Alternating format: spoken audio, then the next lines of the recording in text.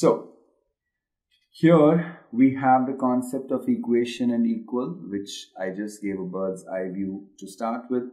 The concept of what you mean by equation. Something is equal to something. Say for example, 2x plus 4 is equal to 7. You can translate it in the form that twice the amount I have, 4 more than twice the amount that I have is rupees 7. So 4 more than twice the amount. The amount is not known, so we call it as x. Twice the amount, 4 more than that is rupees 7. So you're forming an equation. 3 times my age plus twice my brother's age amounts to 75 years. The sum of 3 times my age and twice my brother's age is 75. So you have the concept of equation.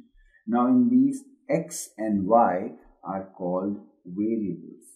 They call variables because we come across x and y in so many situations. In each situation, the value of x and y is different. The value of x could be 3 and y could be 2 in one equation.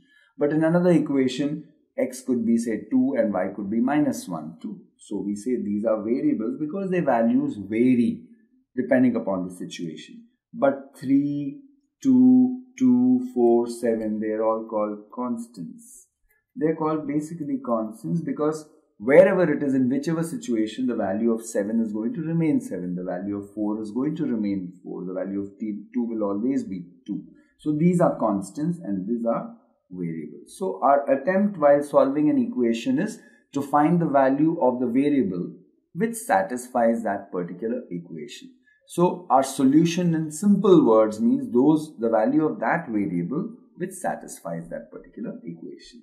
So here we have x and y. Our variables 2 and 0 are fixed, hence they are called constants. So thus we have a very basic understanding of what a particular equation is about, what we understand by equations. Now we will take up starting with very simple equations in just one variable, either x or y.